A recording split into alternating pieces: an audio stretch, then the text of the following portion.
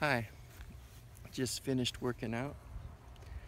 I took a week off due to that illness that messed with my back and neck, made everything all stiff and sore and tender.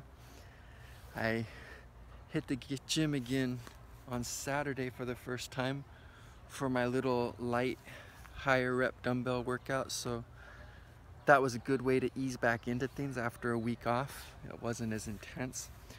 And today I was hoping to attack the squats with a fury, but my inner wisdom said, no, you better hold back a little. So I cut it short about 50 pounds of where I wanted to go and just did my best. I just kind of reintroduced my legs to the squats.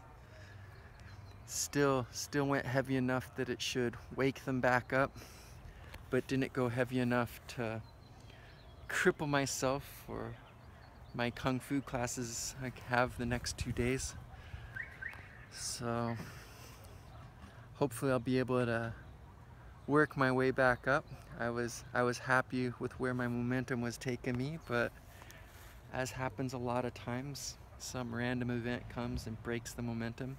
Doesn't always happen. It's awesome when you can just ride that momentum out, but especially as you get older, it seems like more and more things come and derail you when you're making progress. So just back in the regrouping phase, trying to rebuild, and it should be fun. Have a wonderful burrito awaiting me, so I'm gonna go get that now. Have a great day.